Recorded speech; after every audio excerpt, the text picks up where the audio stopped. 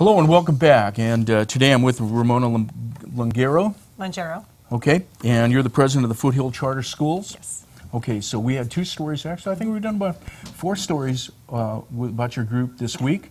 And I want to thank you. You know, we got quite a lot of traffic from the stories that came to our website that were looking at the stories. Good. And I want to tell everyone that our News in Depth this week is going to be with Ramona. We'll be talking about the Foothill Charter Schools more in depth, and that program will be on Monday.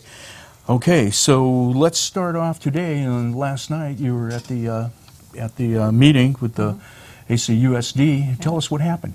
It was good. We had a lot of supporters there. We had a lot of speakers that we had lined up so that we could give them some information, let them know that the community was looking for this type of thing, especially with the year that everybody had last year. I think when we put our charter application in last time, people realized that there were some issues, but last year there was a lot of kids in classes with 32 children, a lot of crowded space, a lot of combination classes that maybe weren't appropriate for every kid. So I think this year, and that's why the turnout was larger, there's just a lot more support this time. And I think it went really good. I think all of our speakers did very well. And I think a lot of the board was receptive, and I even spoke with a few of them afterwards, and they seemed very receptive. So I look forward to giving them further information over the next 3 or 4 weeks before they vote. Okay, now since we live in Amador County and we don't have a charter school, a lot of us probably don't know what a charter school is. Well, there are a couple of charter schools here, but they're not run by Amador County. Okay. They weren't approved by Amador County, so they went to either the State Board of Education or they went to our neighboring county. Okay. Sorry, what was the question again? Well, I'm still not sure if that kind of describes what a charter school is. A charter school is it's a public school, but it's run in a private way. So you don't have to follow all the rules and regulations that a big school system has. So we get our funds and we do what we need to do for our children instead of having to follow the bureaucratic rules.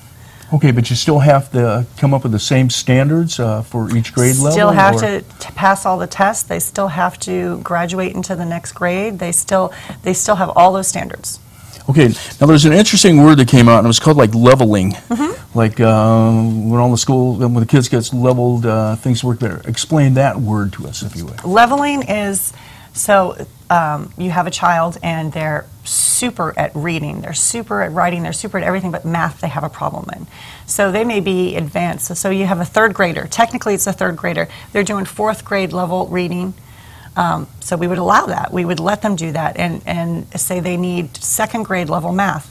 We would allow for that.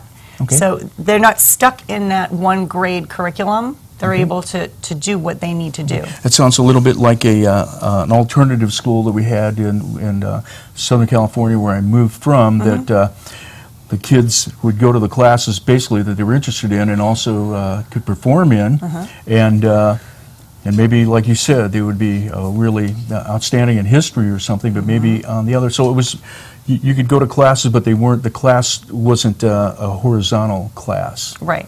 It didn't keep them in a box, in a little box, like that little girl that was in a K-1 combo that we read about last night. And she,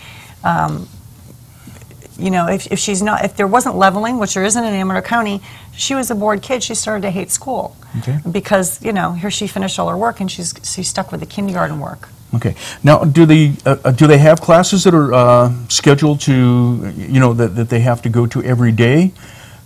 Oh, they'll have the regular. Everything will be. It will be just like regular school. Okay. So you cover your topics every day, and everything has to be hit, especially those reading, that math, that science, that all has to be hit. And it'll probably be done like the early part of the day when, you know, everybody's thinking, and then the fun stuff will happen more in the afternoon. Okay. And now, how about like from K-12? How does, well, obviously it works because you have from kindergartners to seniors. Well, it's starting out as K through 5, and then every year we're going to add a grade. K-5 and adding a grade. Every year we'll add a grade. Okay. Yeah. I was. So the children that are going to end up in our first 5th grade class will end up our first graduates. Okay.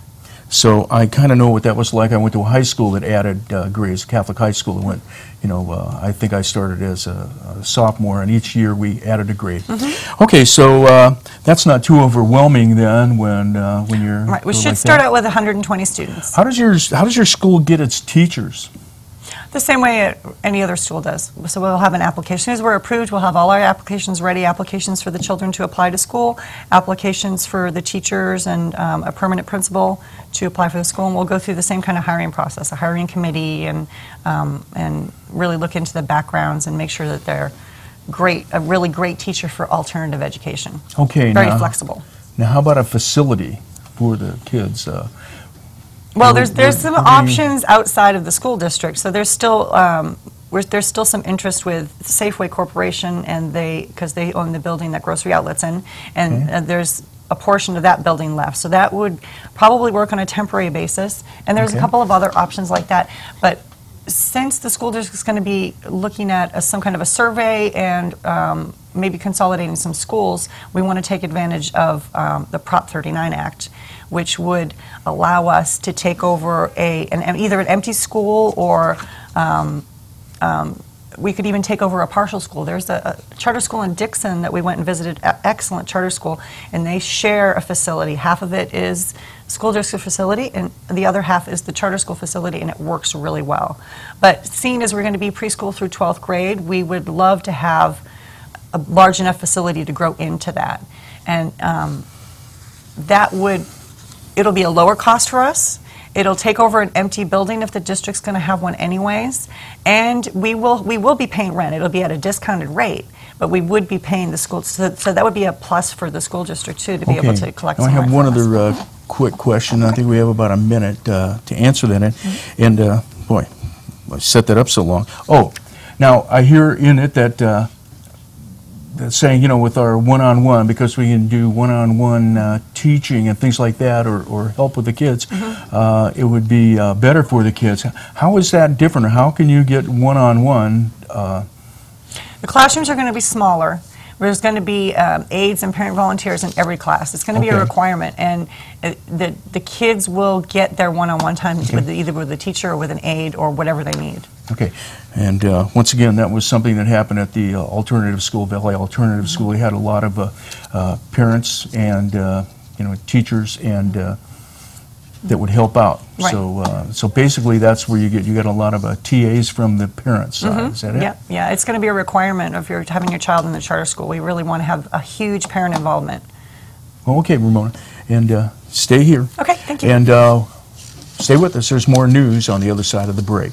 You're watching Amador County's #1 news and sports leader, TSPN.